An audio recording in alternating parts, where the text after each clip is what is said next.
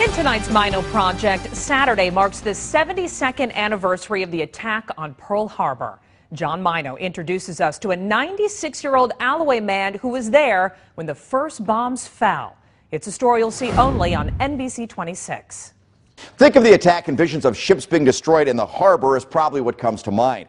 But before that, Japanese planes attacked a small airfield to the north, which is where a former Okanto lumber mill worker was on his way to breakfast. On Sunday morning, December 7th, 1941, Robert Maino was a 24-year-old Army firefighter at Wheeler Air Base on the island of Oahu.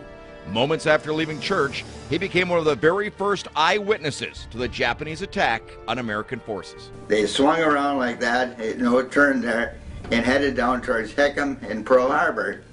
The one echelon peeled off and came towards us. Wheeler, located approximately 15 miles from Pearl Harbor, was home to a fleet of U.S. fighter planes. They had to knock us out first because we were the biggest deterrent to them, Planes on the ground and aircraft hangars were the primary targets. Robert wasn't far from the very first bombs dropped in the attack. I didn't see it drop, but I heard it.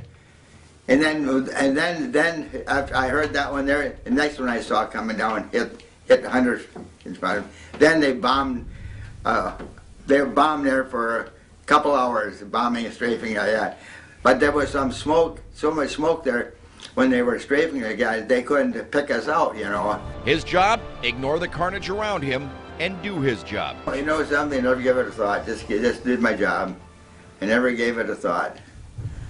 I didn't scare easy. Once the attack was over and fires were out, Robert did a little exploring and picked up a piece of the second bomb dropped on this day of infamy. This one particular one there fell about 100 yards.